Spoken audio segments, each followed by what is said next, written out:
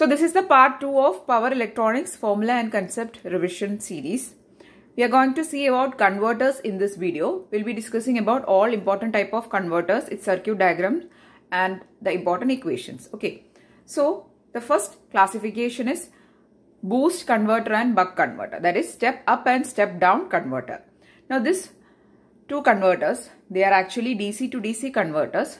Means it will be converting a DC input voltage to another DC output voltage, but they will be either boosting or it will be reducing the voltage levels. Okay, so that is the functions of these converters.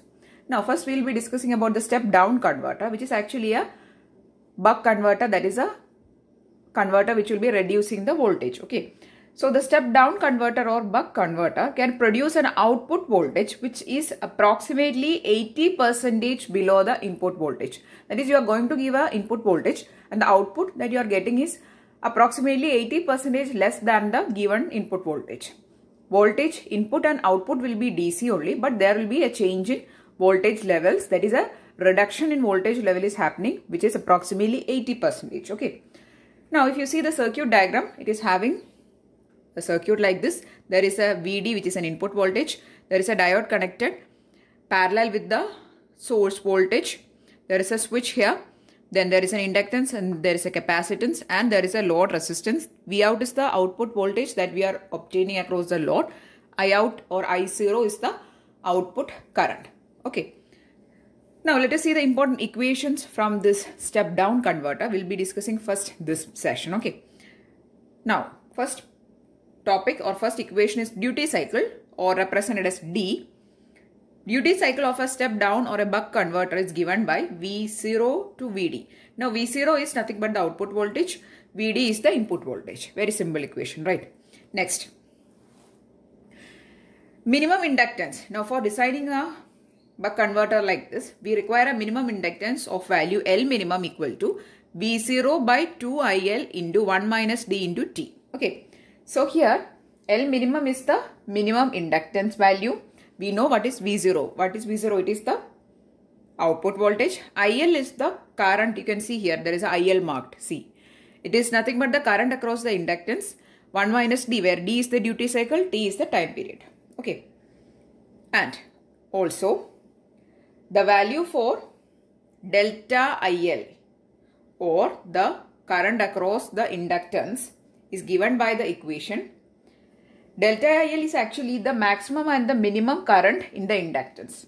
So here it is actually marked as IL, but we are taking here delta IL, and delta IL is the difference between the maximum and the minimum current that can pass through the inductance. Okay. So delta IL is given by VD minus V0 by L into D into T. VD is the input voltage. V0 is the output voltage.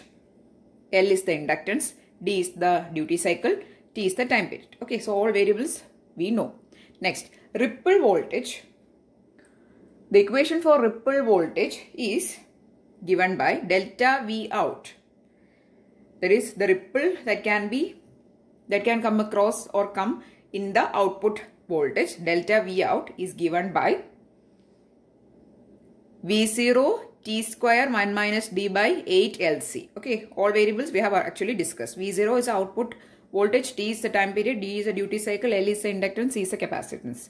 So this ripple voltage is nothing but the ripple values that will come in the output. So we are actually going to convert a DC to another DC level, but due to some non-linearities of the circuit, there can be some ripples in the output, which is actually an undesirable thing. And the value of the ripple voltage is given by delta V out. Okay, I hope it is clear. Next is minimum capacitance required is delta IL into T by 8 delta V out. So all variables we have actually discussed. Delta IL is a minimum, the difference between minimum and maximum current across inductance. T is a time period. Delta V out is a ripple voltage. Ripple voltage across output. Okay, next. Let us move to the next session of converters.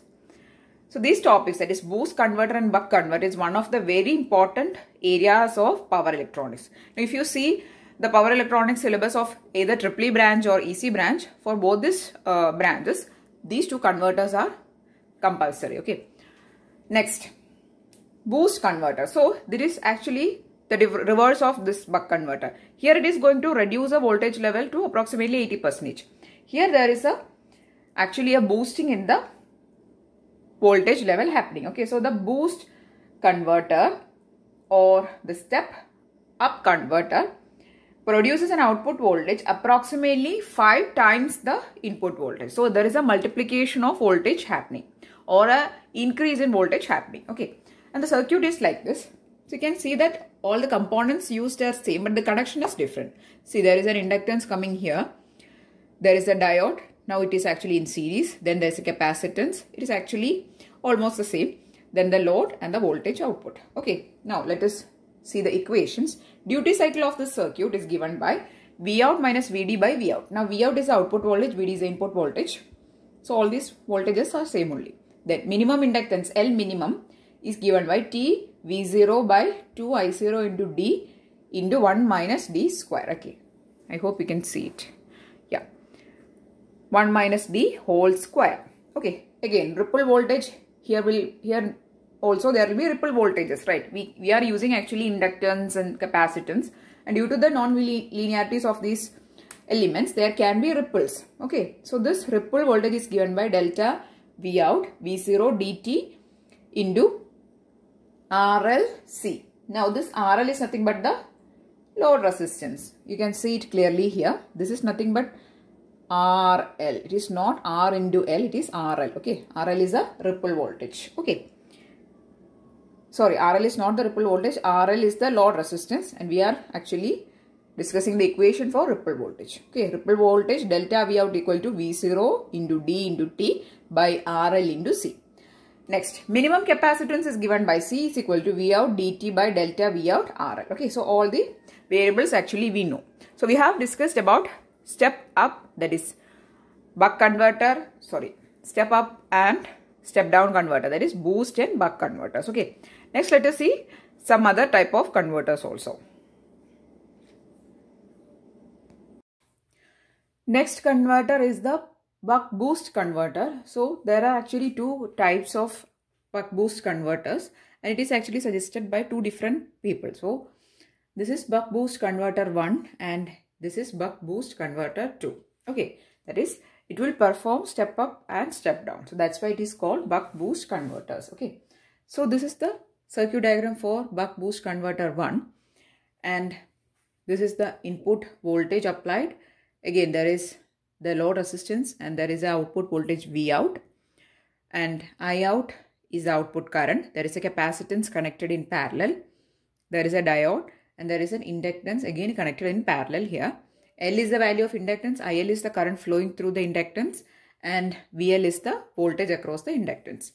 Now the equations are duty cycle of the buck boost converter 1 is given by D equal to V out by V out plus Vd. We have already discussed what is V out and Vd. Okay, same variables only. Now L minimum or the minimum inductance is given by T V out by 2 I0 into 1 minus D whole square. That is, it is equal to, there is an equal to missing. Okay, so it is equal to TV0 by 2IL into 1 minus D. You can either go for this equation or this equation. Okay, that is in terms of either load current or in terms of output current you can write. That is, you can use either T V out by 2 I out into 1 minus D square. That equation you can use, or you can use T V out by 2 IL, that is a load current, into 1 minus D. Okay, so both the equations you can use. Okay, so there is an equal to sign here. Equal to. Okay. Next, ripple voltage or delta V out is given by V out dt by RL into C. Okay. RL into C is the equation for ripple voltage. Okay. Next, let us discuss the next type of buck boost converter. Now talking about this buck boost converter, it provides a reverse polarity output. So whatever polarity you are going to give at the input side, the reverse polarity you will get. Okay. That is positive, negative, negative, positive, it will be changed. And enables the output voltage to be above or below the input voltage. It can be above or it can be below. Okay. So that is the buck boost converter 1. Next is buck boost converter 2. It is actually, it is different type of the same device or the same circuit, but it is suggested by a different person. Okay. Next, this is a circuit diagram. You can see that here there are actually two inductors. There is an L1 here, there is an L2 here. Okay. And the current flowing through L1 is IL1. This is IL2 in the upward direction. Then there is again two capacitors, C1 and CL. See here, there is a load resistance and output voltage is V out. Then there is a capacitance C1 also here, and there is a diode. So this is the circuit for buck boost converter 2. And the duty cycle is given by V out plus VD is the duty cycle. And here we are assuming that VC1 is equal to VD. See here, we are having two capacitors. One is C1 and one is CL, right? So the voltage across C1 we are taking as VC1. VC1 is a voltage across C1. And in order to get this duty cycle, we have to assume that this VC1 value is equal to VD. Okay.